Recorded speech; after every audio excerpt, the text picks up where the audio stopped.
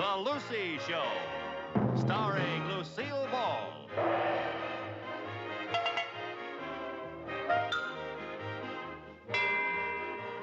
Co-starring Vivian Vance.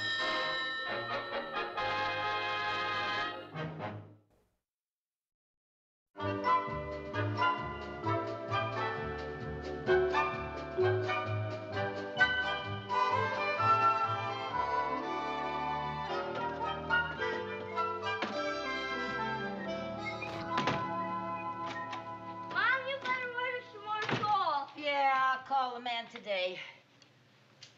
Well, I hope you got some coal in the furnace, too. Sure I did. Goodness.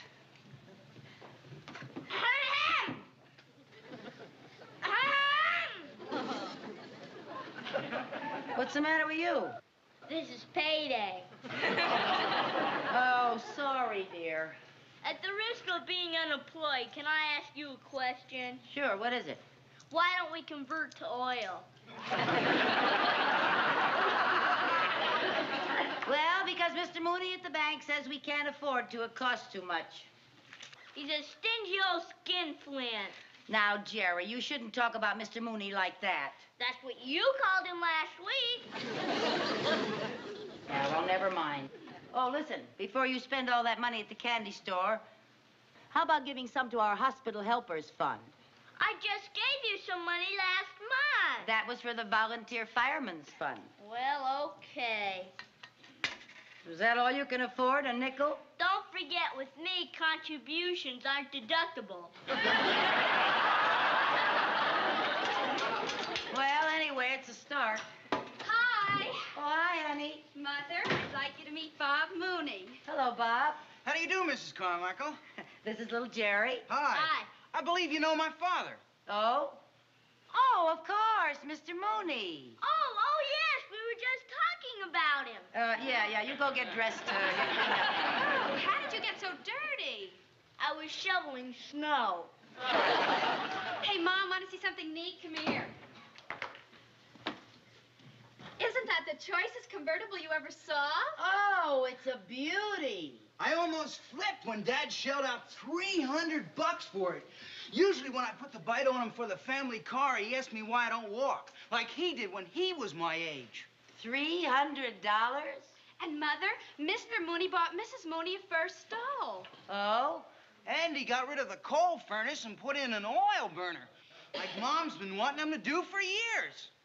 Are you sure your Mr. Mooney is the same Mr. Mooney that's my Mr. Mooney? I know it's not like him to throw loot around like this. No. Maybe he won the Irish sweepstakes.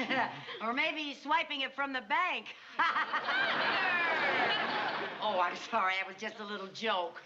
Swiping it from the bank. Well, I guess I better cut out. It was nice to meet you, Mrs. Carmichael. Thank you. I'll pick you up in the morning, Chris, okay? Oh, that'll be Marvy. Bye. So long. Gee, I can't get over Mr. Mooney. He's got a whole new personality. I know. It's such a switch. You know, I think it might be a good time to make one more try for an oil burner for us. Good luck, Mother. Yeah.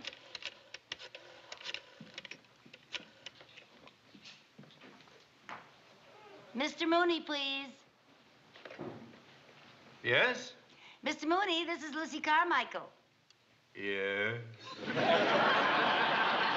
Mr. Mooney, first I'd like to thank you for allowing us to set up our table for the hospital helpers in the bank today. And we'll be down there in just a few minutes. I can hardly wait. Well, it was nice of you to call. Good night. Oh, Mr. Mooney, while I have you on the phone, there is a little something I'd like to ask you. What is it? Don't you think we ought to have oil heat? No. Why not? Because it's an expensive proposition converting from coal to oil. But you're doing it. That's different. Why is it different? Because I'm rich and you're not. Well, that's a nice thing to say. Well, I'm sorry. I'm in a bit of a stew. The bank auditors are due the first of the week, and I'm very busy working on the books. Well, I still don't see why you couldn't let me have one little measly oil burner. They say it's going to be a very cold winter. Then I suggest you wear your Snuggies. Well, thanks a lot.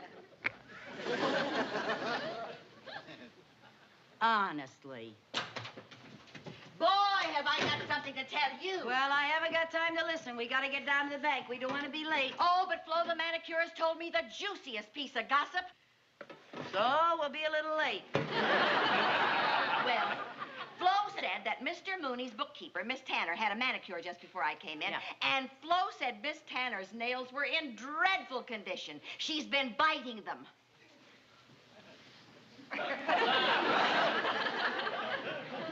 Well, she's entitled. They're her nails. Oh, but wait till you hear why she's been biting them. Why? Why? She's all upset because the books don't balance at the bank. How about that? The books don't balance? Mm-hmm. There's a shortage.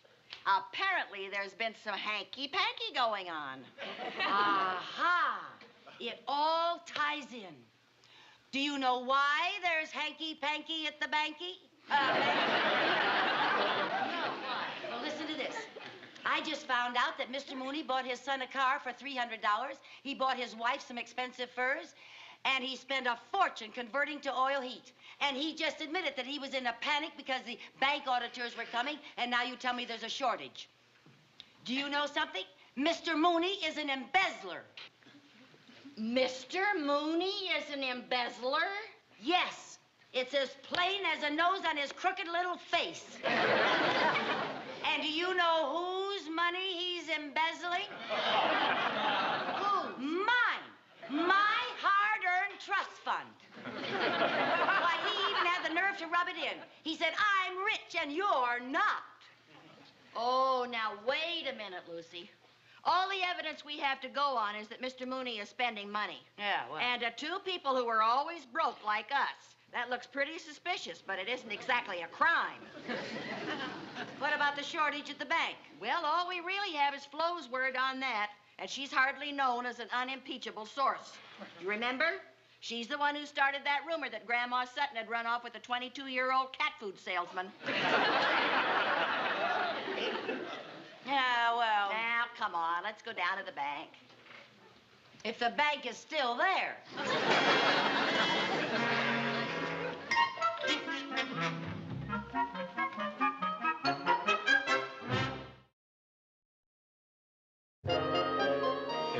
Mr. Allen, this is Theodore Mooney.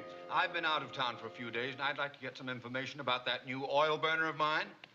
Yes, well, I'm sure you gave the information to my wife, but she always throws everything away. You know how Irma is.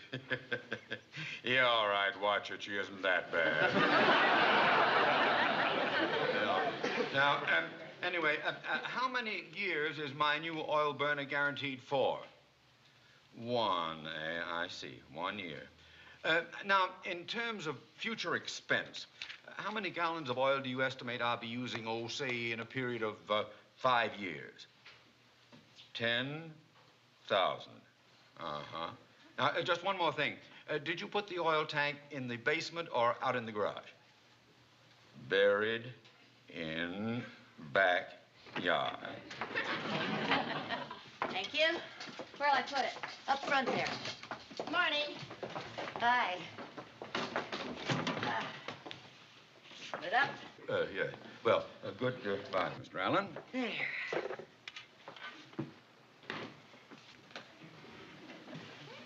Viv, look at him.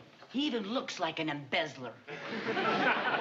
Oh, come now, Lucy. No, but I never noticed before how close together his eyes are. Look at that weak chin. And I'll bet you he wears that mustache as a disguise.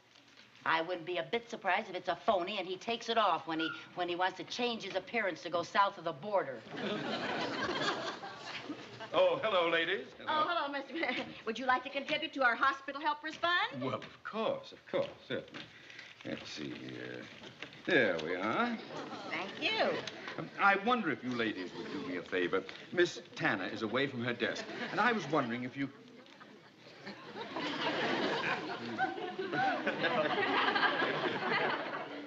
Mrs. Carmichael, is something wrong? Oh, no, I was just admiring your mustache. Oh. Thank you. Well, as I was saying, Miss Tanner is away from her desk. Now, when she gets back, would you tell her that I have gone across the street to see Mr. Fox? I'll be back in about 20 minutes. 20 minutes. I'll tell her, thanks. Thank you very much.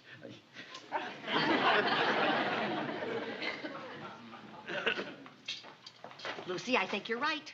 Yeah? He gave us $10. And last month for the Fireman's Fund, he only gave us 50 cents. There you are. Now's my chance. Your chance for what? Well, while he's gone, I'm going to go through his desk. What do you expect to find? I don't know. But every arch criminal makes one slip up, and I'm going to find his.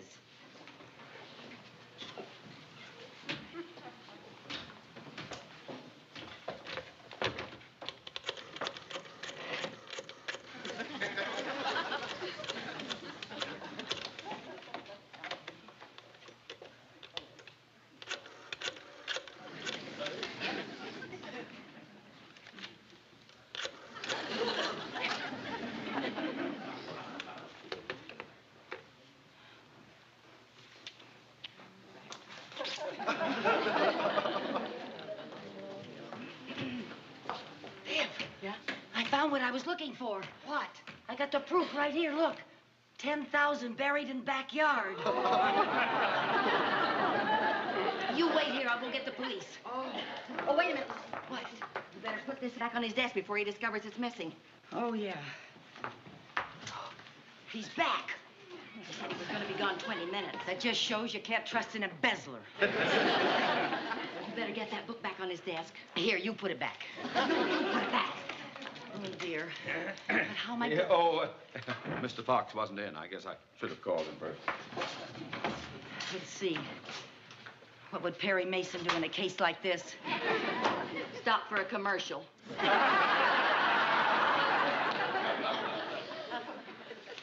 I know you do. Yeah.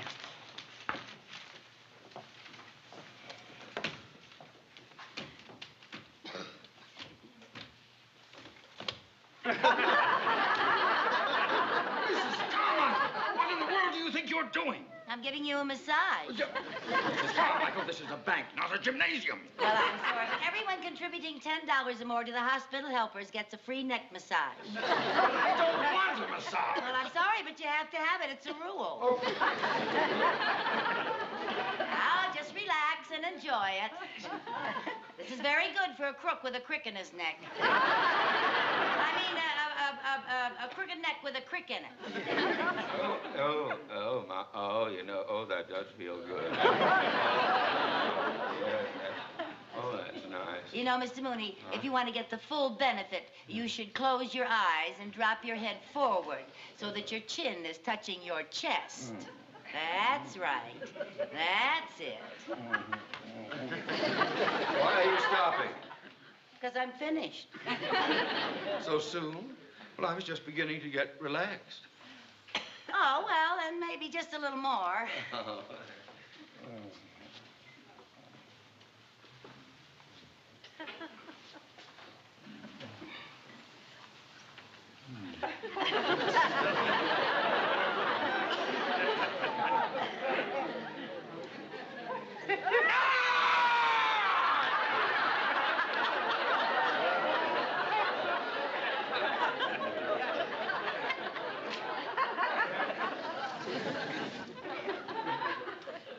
Why did you do that?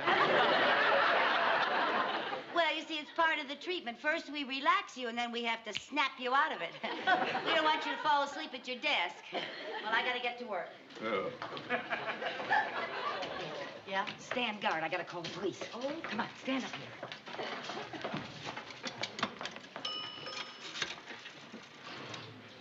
Get me the police, quick. Go away.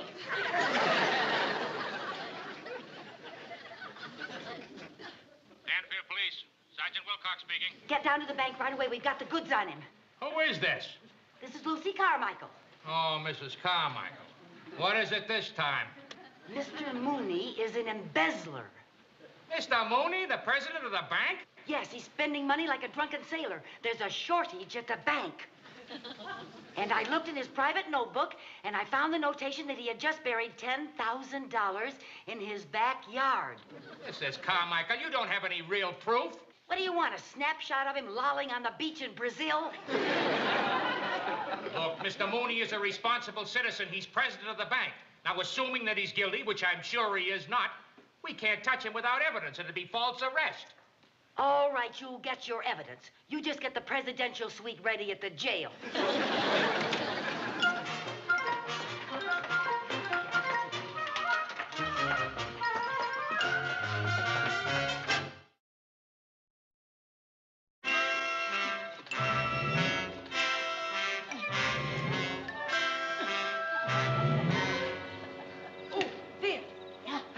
Yeah? Another bone. Oh, fine. Maybe that's what it meant in the notebook. His dog buried 10,000 bones in the backyard.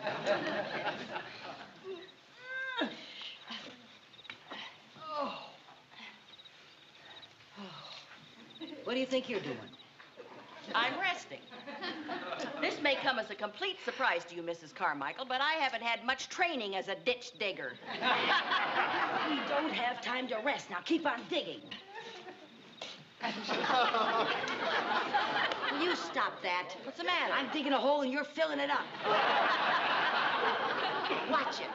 Come on, there's nothing here. I'm gonna dig in one more place and then I'm going home. All right, all right, all right. Let's see.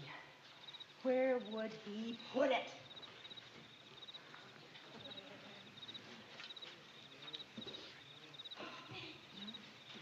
What would you do with $10,000?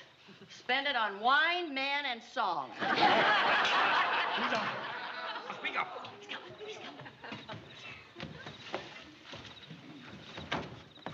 All right, who's out there? I heard you. Come on now, speak up. Who's out? Who's... Well, by George, I'll come down and see for myself.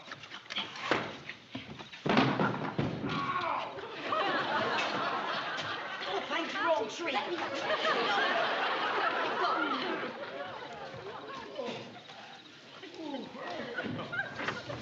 Ooh. All right, now, come on. Where are you? Where?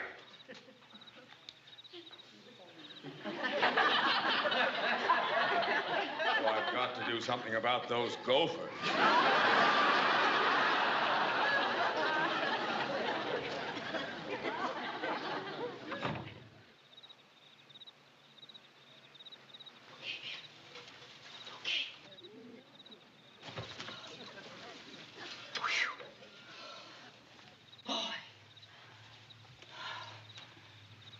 I've had it. You be quiet. I'm going home. Oh, come on now. You promised you one more place. All right, one more, then I'm going home. All right, keep your voice down, will you?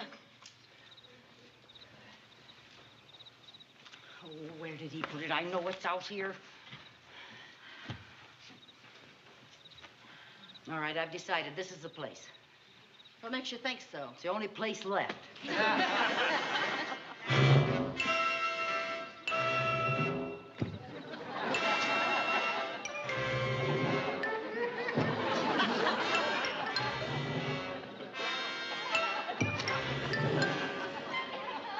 Lucy, What? why are we digging this deep? Oh, because I think that's been our trouble. We haven't been digging deep enough. If Mr. Mooney buried his money down here, he'll have to change it into yen.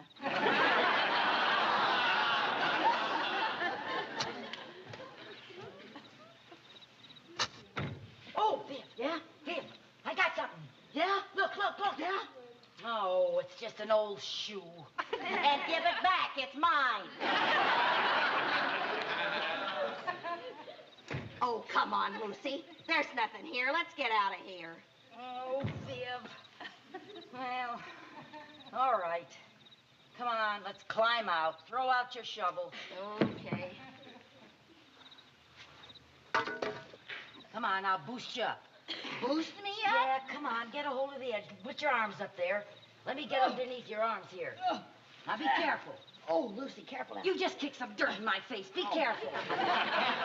Oh, okay. Up you go. Oh, Viv, you're sitting on my head. All right, Vivian. You boost me up. Come on. Come on. All right. There you go. Okay. Ready? Give me a real boost now. A real one. Oh, your feet can't look up. Oh, Okay. Oh, okay. Okay, I'm up. Give me your hands. Okay? Yep. I got it. Now brace yourself. All right? Okay. All right. Was that necessary? Okay, boost me up again. Oh, Lucy. I'm getting exhausted. Got it? Yeah, push my knees up. Oh. Oh. Okay. All right, give me your hands. Oh, no. I'm going to get out of here by myself. Are you crazy? You can't get out there by yourself. I'm going to get out of here by myself. Oh, Vivian, honestly. Come on, honey, let me get you out. No. Oh, wait a minute. Don't go away. I got an idea.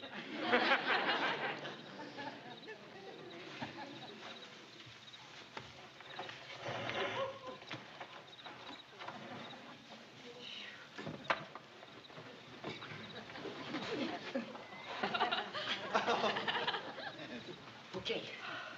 Now, tie this around your waist. I'll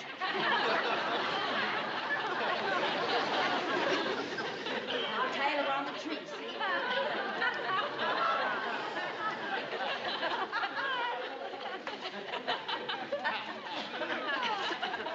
Now, hang on real tight. Hang on real tight.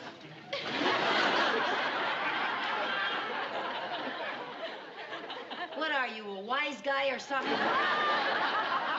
Mrs. Carmichael, may I take this opportunity to thank you for a very lovely evening? Come on now, I'm going home. Oh. We're going home. That's it. Viv. I've had it. Viv, I sure hate to go home. I'm so positive he's buried that $10,000 in this backyard. I just know he hit. Did you hear what I heard? Yes, I did.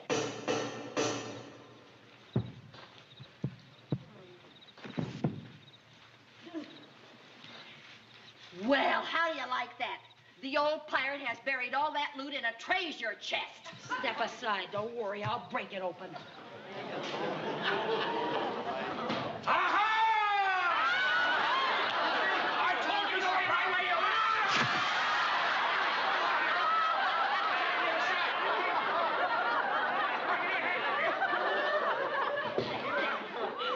Hey, easy now.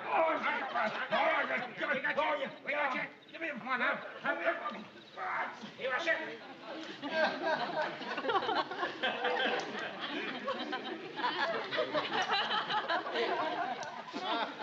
Just what do you think you're doing? Sergeant Wilcox, am I glad you're here? We just found the money you stole from the bank, you big embezzler. What money? What embezzler? What bank? What? Oh, well, of course she means the Danfield Bank. That's the only one there is in town. What are you talking about? We know all about the shortage in the books. So do I. It was a mistake, a clerical error. A likely story. And we know all about the fine furs and the fancy motor cars. Yeah. Well, I've got to stop eating those cucumber sandwiches before I go to bed. Well, you can drop the pretense. We're just about to dig up the evidence. What? Sergeant, get the cuffs ready. Okay, everybody, step back. Back, step What? back, step What? back, back.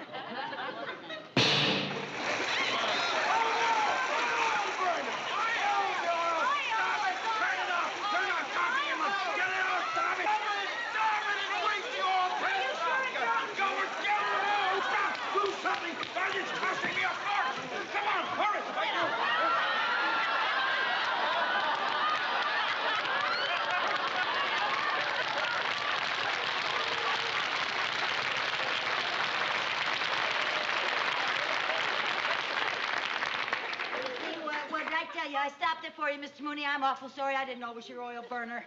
You know, I'll sit right here until you get a repairman. Good. I'll get one. First thing in the morning. In the morning? You don't think I'm going to pay time and a half? Come on, Sergeant. Sorry to have troubled you. Come along. Mr. Mooney. Well, good night, Lucy.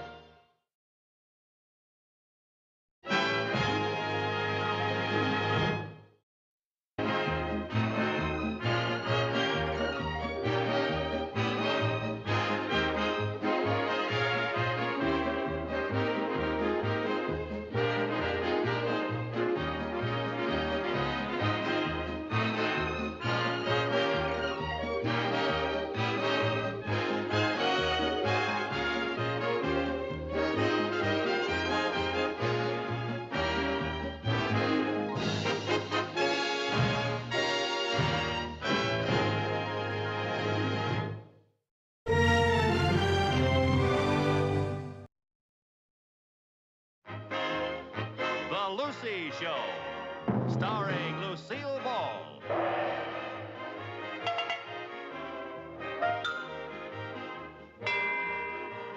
Co-starring Vivian Vance.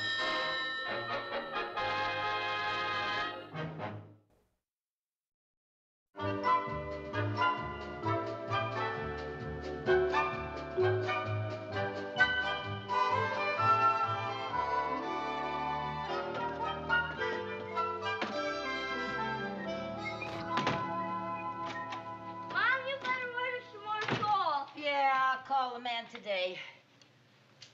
Well, I hope you got some coal in the furnace, too. Sure I did. Goodness.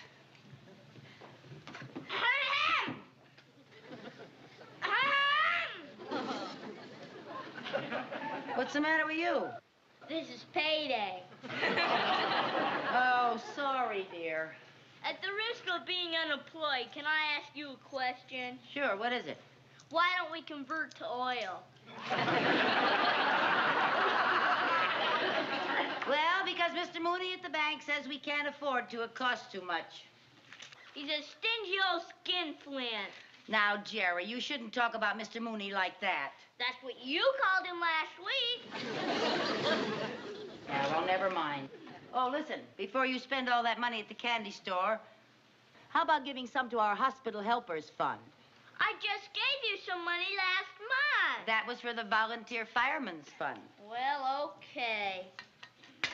Is that all you can afford, a nickel? Don't forget, with me, contributions aren't deductible. Well, anyway, it's a start. Hi. Oh, hi, honey. Mother, I'd like you to meet Bob Mooney. Hello, Bob. How do you do, Mrs. Carmichael? This is little Jerry. Hi. Hi. I believe you know my father. Oh? Oh, of course, Mr. Mooney. Oh, yes, we were just talking about him. Yeah, you go get dressed. How did you get so dirty? I was shoveling snow. Hey, Mom, want to see something neat? Come here. Isn't that the choicest convertible you ever saw? Oh, it's a beauty. I almost flipped when Dad shelled out